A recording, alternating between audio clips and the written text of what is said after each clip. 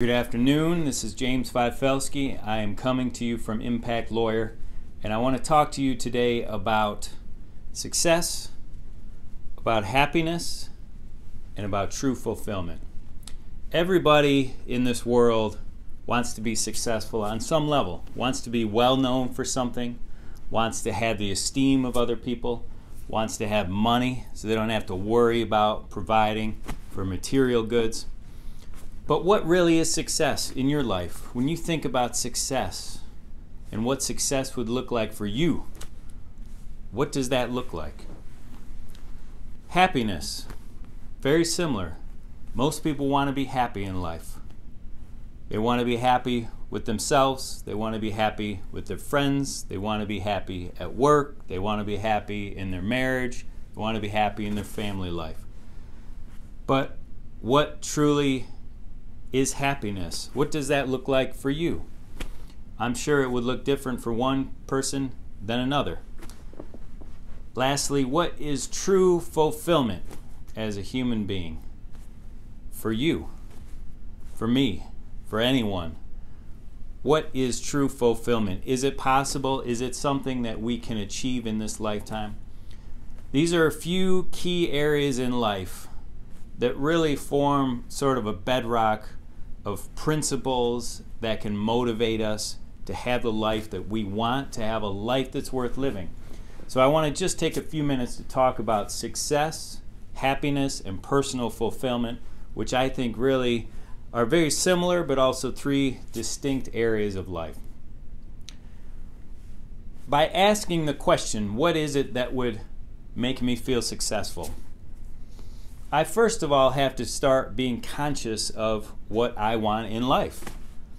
By breaking things down and asking the simple question, what is it that I find successful? How would I achieve success in my life? What do I think I have to do to become successful?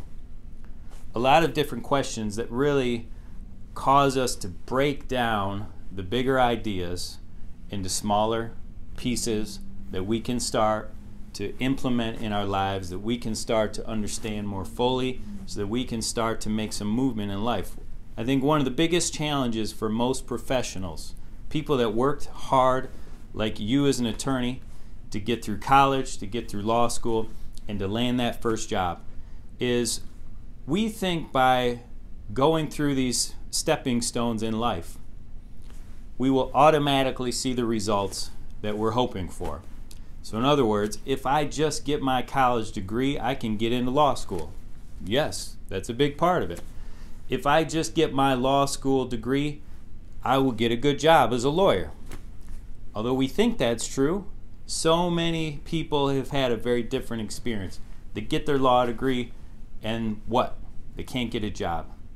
They apply to dozens, if not hundreds, of law firms or government agencies only to be told there are no jobs available.